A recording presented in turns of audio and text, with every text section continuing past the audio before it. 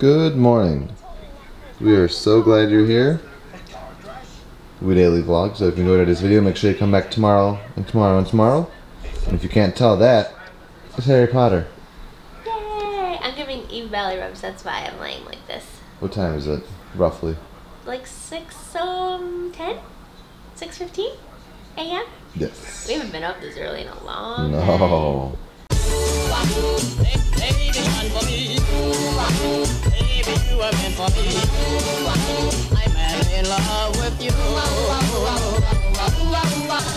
Alright, so why are we up this early?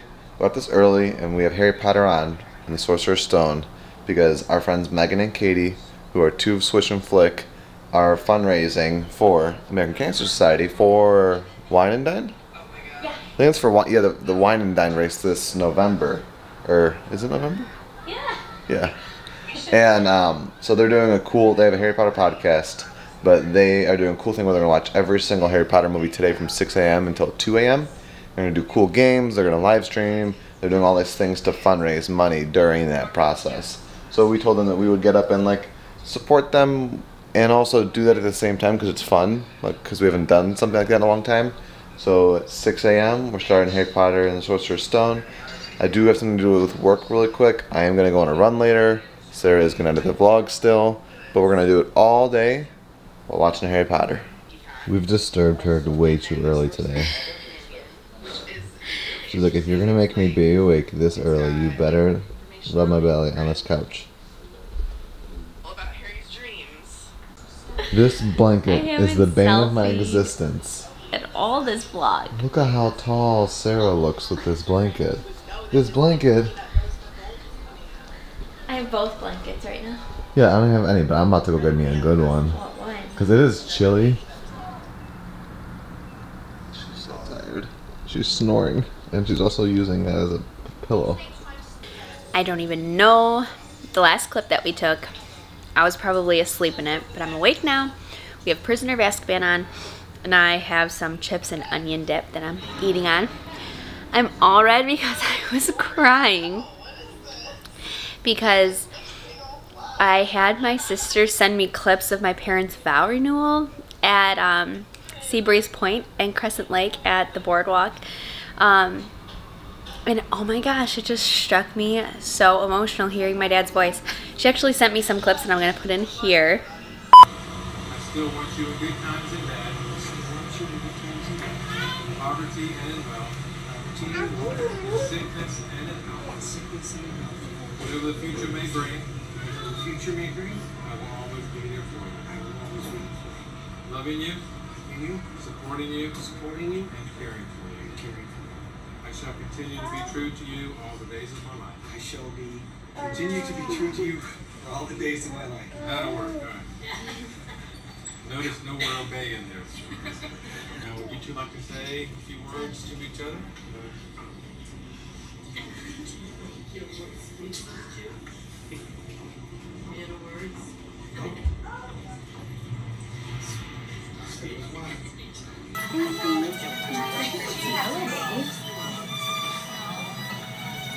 Are you envious? Yes. Are you envious?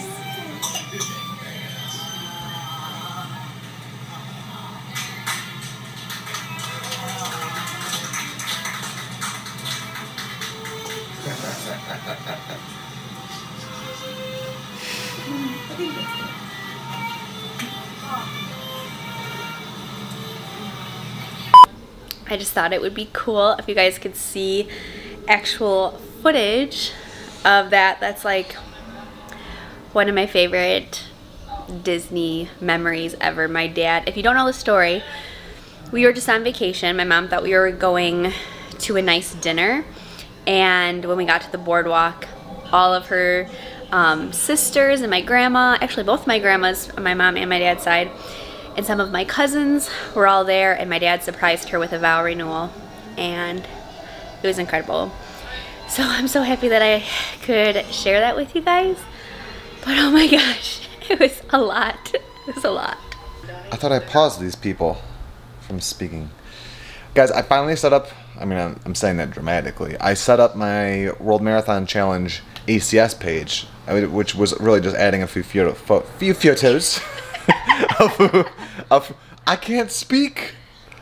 It's a weird day. A few photos and the ACS YouTube video we made when we went there and interviewed 2 of the workers there to explain what ACS does with the money. And I added a little bio, and I tweeted famous people asking for donations, and Sarah's editing the vlog. Yeah, that's what I'm doing. No, I am. Megan and Katie are killing it. This morning they had like $370 in donations on their Wine and Dine page, and it is now 1 p.m. We're just finishing Prisoner of Azkaban, and they are at $1,007. So I truly know that they're going to finish this, because their goal is 1,300. They're going to finish this today. I just know it. But I'm super proud of them. But I'm real excited to actually like start doing work towards our World Marathon Challenge. If you know anybody who are, what's the word? The fancy term is corporate or social responsibility coordinators for corporations around the country. Please have them contact me. I think I'm gonna. This is my strategy. I think this is gonna be our goal. It's gonna be a $5,000 like goal. Because like if you think about it, like, if we can get 30 companies, organizations, or people to donate $5,000 each. Did I say 30? You said 5,000.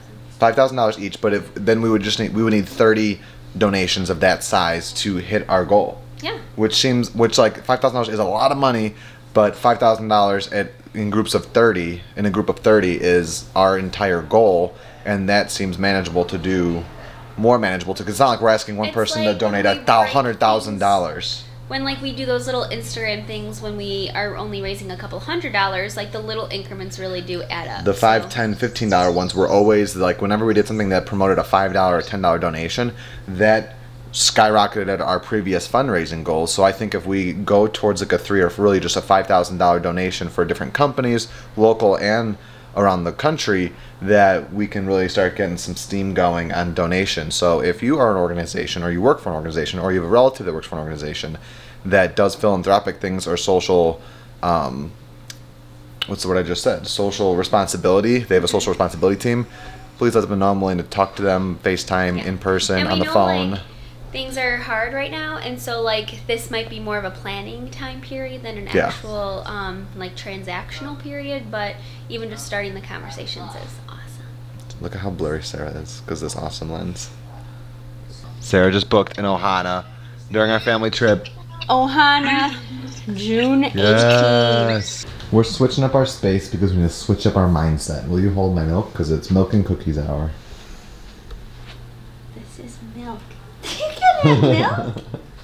You don't even know sitting so good. You don't even know what this is. I'll bring her a treat back too. Alright, I got Eve's treats and I got Sarah's treats. Ready, Eve? Wow.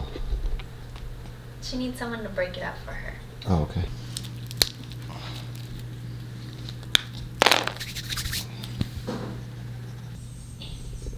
Eve's confused because we're all in the room. The door's slightly open, so she doesn't know, like, should I just walk through it? Bye. You can walk, Eve. The door's open, baby. Just walk through it. Go. Oh, bye. Evie. Hey! You did it!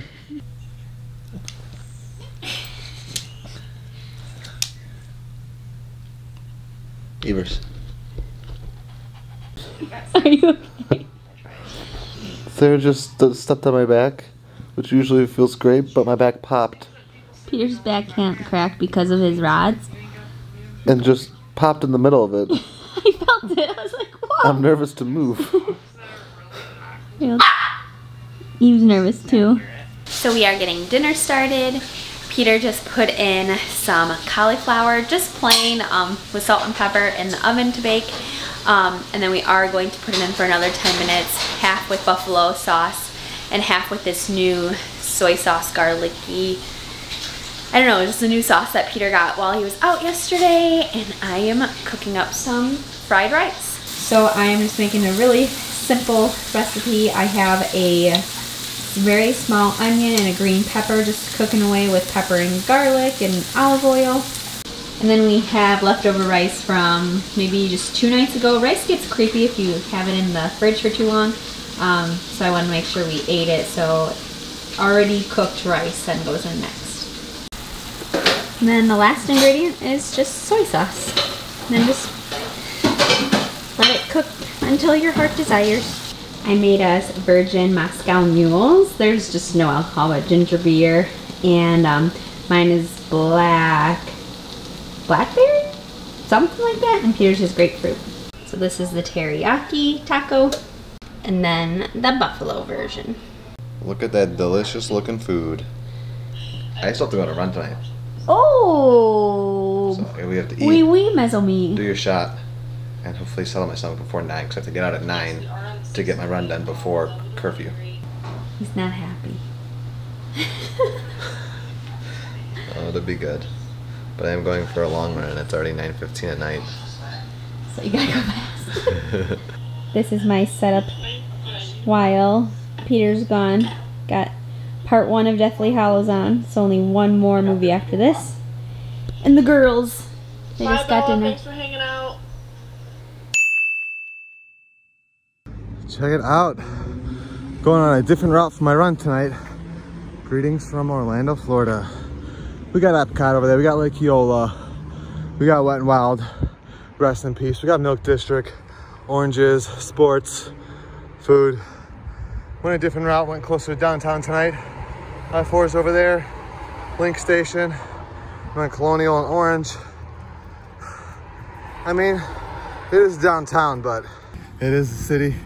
It's the skyscrapers. It is no Chicago though. And I'm sorry, but no city, even if I call it home like I do Orlando now, it's the second home to me. Nothing beats Chicago. Nothing beats that skyline. I ate dinner too close to this run. I want to thank Track Shack for promoting virtual runs, whether you're on a treadmill or you're out in the community running out in your neighborhood, but being safe. I'm listening to a podcast right now by the Rambling Runner, and they pointed out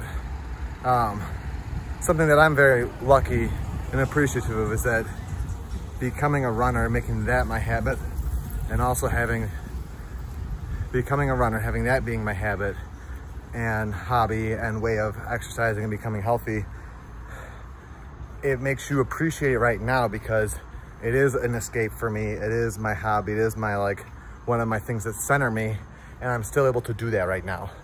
Another one's going to the parks. We can't do that right now. Many people who live around the area go to theme parks. They can't do that right now. Can't go golfing if you're a golfer necessarily. Can't do a lot of the things that you're used to. Go hang out at Starbucks or whatever. I can still get out and go on a run. I can still go on a treadmill if I had one and go on a run. I still have my thing that grounds me. And thank you, Track Shack, for reminding me of that. I needed it today. It was a bit of a long day. I was kind of getting in my head, and I feel better. And I'm only a little over a couple miles into this 10-mile run tonight, but I gotta put this phone away because I gotta get done before 11 because curfew, you know. So while Peter is running, I am making some cookies. I just kind of feel like making cookies today. I found vegan brown sugar cookies. I'll link the recipe below. I have my dry ingredients and my wet ingredients, and I'm gonna mix them together and then put them on the baking sheet. Okay, here they are. It only made 12, which is fine because it's just the 2 of us. I did reshape them a couple of times because the dough is a little dry, but I just had a little bit more oil in, and they were good, so they go in for 10 minutes. Okay, here's how they turned out. I'm gonna give one a try.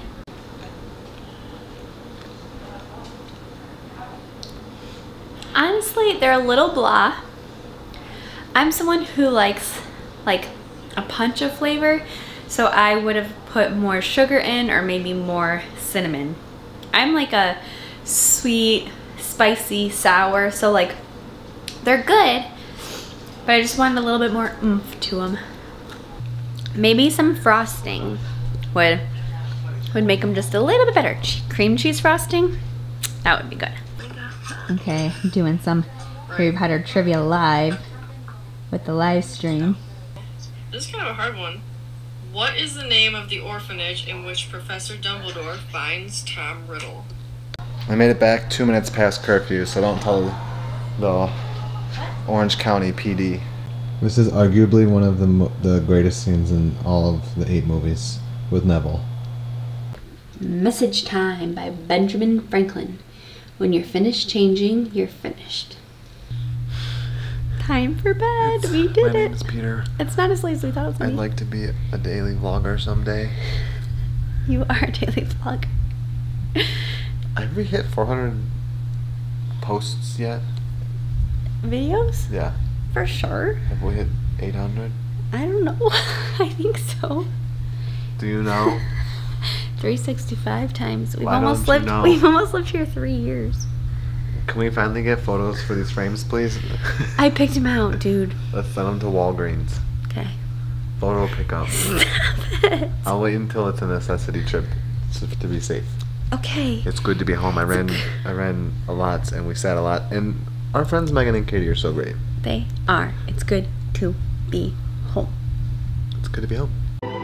We know what our goals are. We know what we hope to accomplish. And believe me, it's the most exciting and challenging assignment we've ever tackled at Walt Disney Productions.